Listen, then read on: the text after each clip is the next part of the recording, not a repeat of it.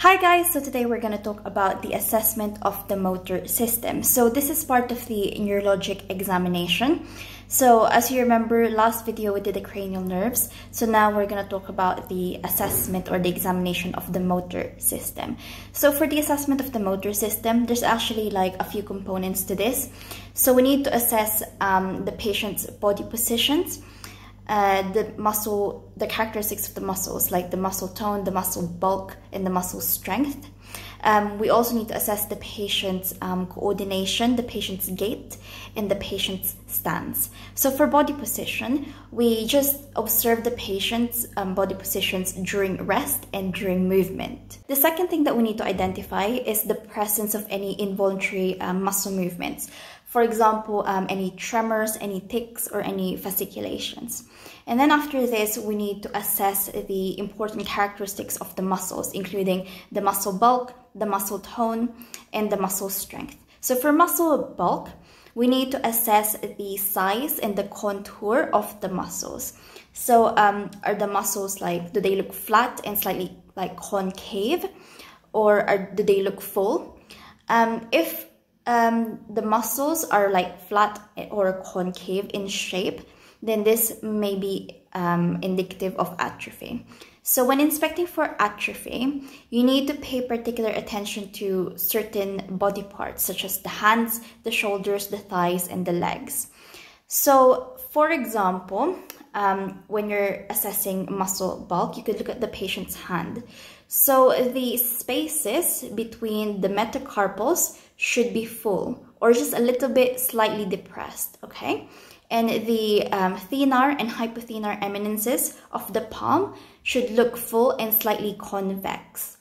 If you see furrowing between the spaces between the metacarpals or the flattening of the thenar and the hypothenar eminences of the palm, then that again suggests atrophy. And atrophy may not necessarily be an abnormal thing. This may be physiological because, you know, as we age, we normally lose muscle anyway. But it can also be pathological. So it can be due to motor neuron disease, or it can be due to malnutrition. To assess muscle tone, we need to feel the patient's muscles' resistance to passive stretch, okay? So to do this on like the upper body, on the arms, what we need to do is we need to just flex and extend the patient's wrists, elbows, fingers, and put the shoulder through a moderate range of motion, right? And obviously do that to the other hand, the other arm. And to do this, to test muscle tone on the legs, the patient has to be lying supine. And what you need to do is you need to support their thigh with one hand and grasp the foot with the other hand. And again, you just flex and extend the knee and the ankle. And again, feel for that, the resistance of the muscle to your passive stretch. The next thing that we need to assess is muscle strength. So we need to keep some things into consideration when we're assessing the patient's muscle strength. So muscle strength may vary depending on the patient's age, the patient's sex, and the patient's level of training, especially resistance training, if they go to the gym, for example. Also, their dominant side might be slightly stronger than their non-dominant side. Also, one thing I need to tell you is that the muscle is strongest when it's the shortest, and the muscle is weakest when it's the longest. So those are like the important considerations that we need to keep in mind when we're doing assessment for muscle strength. Also, when assessing muscle strength, we use like a grading system to grade muscular strength. So this is called the MRC scale. MRC is just like the institution that came up with this grading system for muscle strength.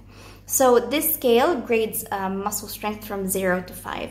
0 being no muscular contraction. So you would see no movement of the muscle and you would feel no contraction of the muscle. Okay, so let's use a muscle to illustrate this point, because I think it would make sense if we do that. So let's take the quads, for example, because that's such a big muscle. So we ask the patient to lie on an examination bed, yeah? And we ask them to contract the quads, which extends the knee, right? So if the muscle strength is 0, it means that we would see no active movement. We would see no movement of the muscle, no contraction, nothing whatsoever. We can also feel the quads and we would feel no movement. For grade 1, we would feel or we would see just like a flicker of movement, very, very minimal movement, very minimal muscle contraction, but it's not totally 0, okay? So that's grade 1.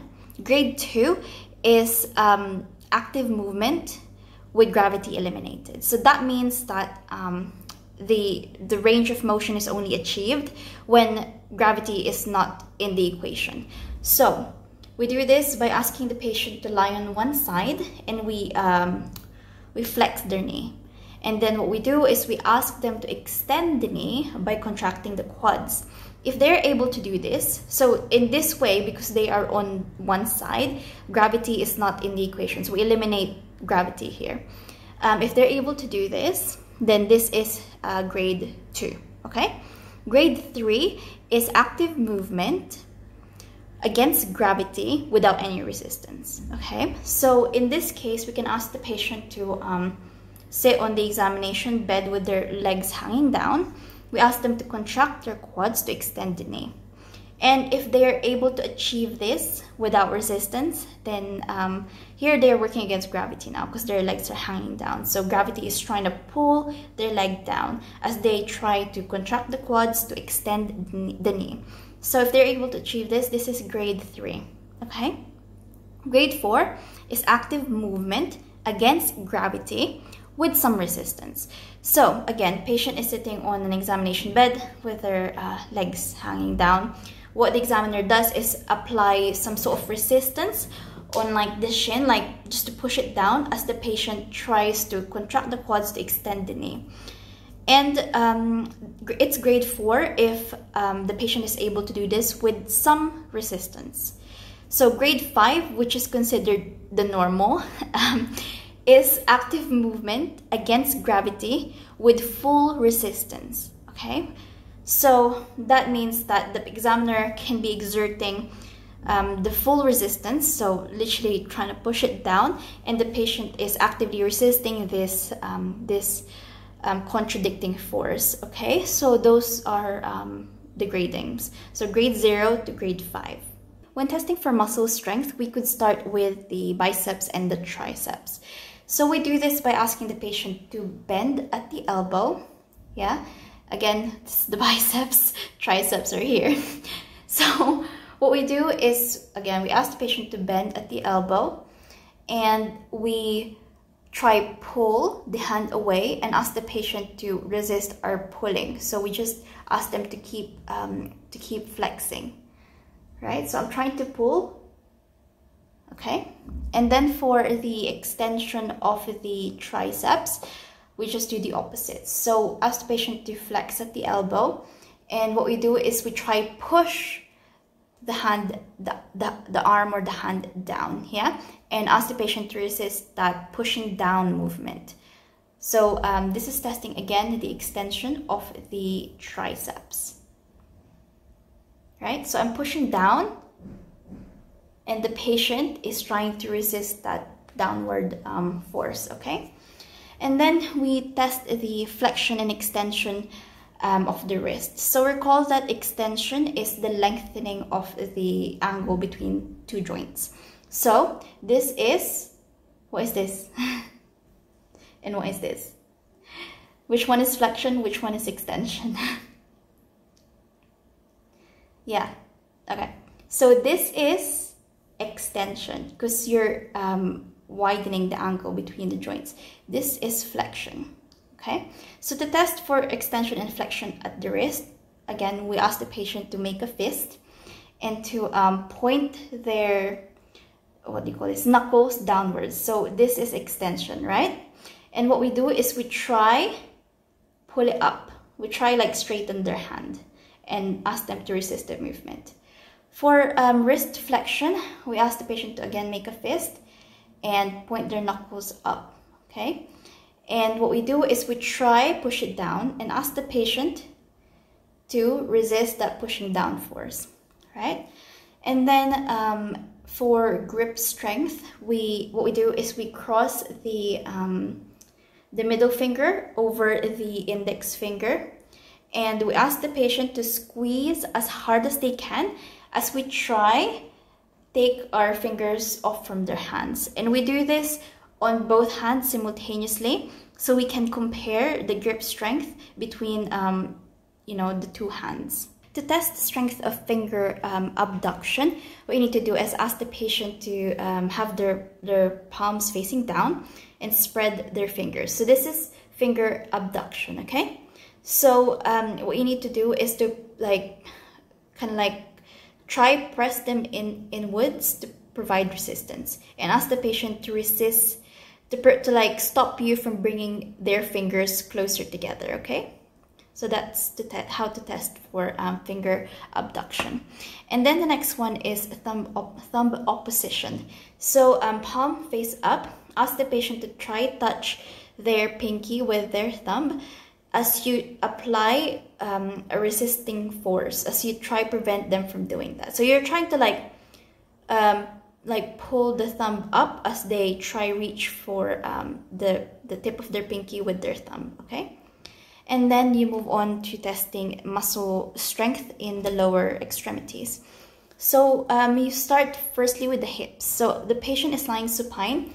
We need to test for hip flexion and hip extension. So for hip flexion, we're mainly testing the iliopsoas muscle. So what you need to do is, patient is lying supine, place your hand on the anterior aspect of the thigh, and you provide resistance by kind of pushing it down, and you ask the patient to push up against your hand that's pushing it down, okay? And then for hip extension, you need to put your hand on the posterior aspect of the thigh, lift it up a little bit, and ask the patient to try bring their leg or their thigh back down to the bed, basically resisting your pushing up movement, okay? And then for hip adduction and abduction. So let's first start with hip abduction. So hip abduction is moving it away from the midline. So what you need to do is you need to place your hands on the lateral aspect or the lateral side of the knee. And you ask the patient to try spread their legs against your knee. That's providing that resistance, yeah? And then for hip adduction, so for hip adduction is moving it closer to the midline. So you place your hands on the medial aspect or the medial side of the knee, and you ask the patient to try bring their legs closer or close together, okay? So that's for the hips. I think I mentioned that hip flexion is testing the strength of the iliopsoas. Hip extension is testing the gluteus maximus. Hip abduction is testing the gluteus minimus and gluteus medius. The next thing that we need to test is the extension and the flexion of the knee. So the muscle group responsible for the extension of the knee is the quadriceps. So the quads, they're like one of the biggest and strongest muscle groups in the body, and they are found on the anterior, lateral, and the medial side of the thigh. So this is actually a really big and powerful muscle group. So to test for muscle strength of the quads, what we need to do, again, you won't be able to see this, but I'm just going to describe it as I'm doing it. So the patient is lying supine. We need to flex at the knee and the hip slightly. So I'm applying a downward force, like a downward resistance. And I'm asking the patient to try straighten their leg, yeah? So I'm pushing down as the patient tries to straighten their leg. And this tests the strength of the quads. So this is for knee extension. So for knee flexion, which is testing the hamstrings located on the posterior side of the thigh. Okay, you won't see this.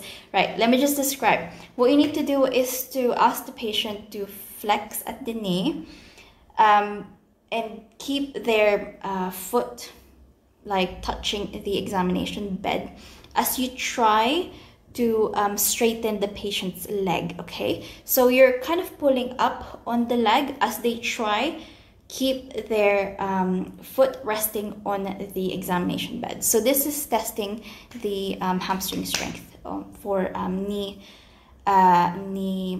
flexion, okay? Right.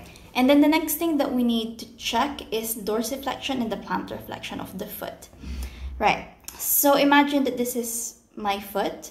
This is like the bottom side.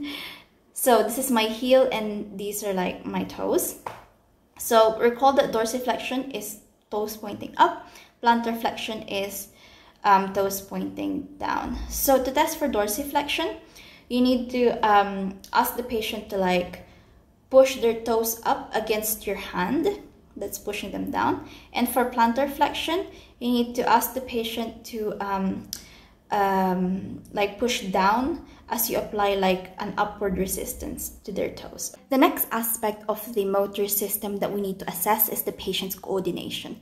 So for coordination of muscle movements, it requires like 4 different areas of the nervous system to function in an integrated way. So it requires the integrated functioning of the motor system for muscle strength, the vestibular system for balance, and like the coordination of the head, eye, and body movements, the cerebellar system for rhythmic movements and steady posture, and finally the sensory system for position sense. To assess the patient's coordination, we need to observe and assess how well they perform in 3 different tasks. Well, 3 different like group of tasks. So the first one is rapid alternating movements. The second one is point-to-point movements. And the third one is basically standing in like specific ways. Let's first start with rapid alternating movements. So to do this with the arms, we need to ask the patient to strike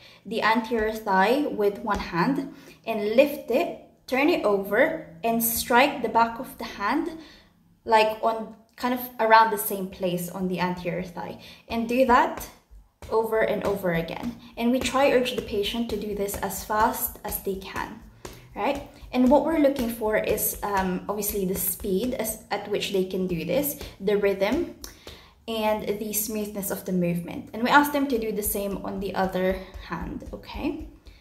So in patients with cerebellar disease, they would have, instead of being a fast and regular rhythm, it would be slow and it would be irregular. So it would look something like this.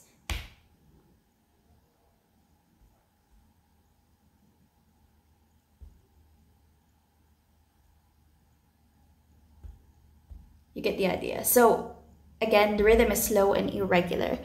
So the medical term for the inability to perform rapid alternating movements is dysdiadochokinesia. Yeah, so I'll say that again. Dysdiadochokinesia is the impaired ability to perform rapid alternating movements. We can also perform rapid alternating movements using the hands and the fingers. So we can ask the patient to tap their thumb on the fingertips of the other fingers in a specific sequence. And again, we ask them to do it on the other side. This side is a bit slower. And again, we look for the speed, the rhythm, and the smoothness of the movement. To test rapid alternating movements with the legs, what you can do is you ask the patient to tap the balls of the foot as rapidly as they can on like your hand or on the floor. The next thing that we can assess are point-to-point movements. So to do this with the arms, we can ask the patient to like touch the tip of our finger and then their nose, like alternately as we move the finger, so that they have to change direction. So it's gonna look like this. Yeah, we're constantly moving the finger and asking the patient to follow the finger. So here we are looking for, again, the smoothness of the movement and the accuracy of you know, the patient touching the finger as it moves. Another thing we can do is we can just fixate the finger in one place and ask the patient to touch it and raise their arm overhead. My shoulder would click, guys. Okay, so touch it, raise their arm overhead, touch it, raise their arm overhead, like several times. And then what we do is we ask them to close their eyes and then perform the same exercise. And normally, like in normal individuals, they should be able to successfully touch the finger. But with patients with cerebellar disease, having their eyes closed worsens the incoordination. To test point-to-point movements with the legs, what we can do is to ask the patient to place one heel on the opposite knee and run it down to their big toe. Do this a couple of times and then ask them to close their eyes and perform the same exercise. And normally what should happen is that a normal individual should be able to perform this successfully. But in patients with cerebellar disease, their heel may oscillate and like slide side to side, and occasionally their heel may even lift off from the shin or, you know, from the leg. So like I said before, with in patients with cerebellar disease, having their eyes closed worsens their incoordination. The next thing that we can assess is the patient's gait. So we can ask the patient to walk across the room and we just observe their posture, we observe the arm swing, we observe the leg movements, and we just observe the smoothness of the movement. So normally what we should observe is that the balance should be intact. So the patient should be standing upright the whole time and not falling side to side. And the arm, they swing symmetrically at the sides, and the turnings are smooth, okay?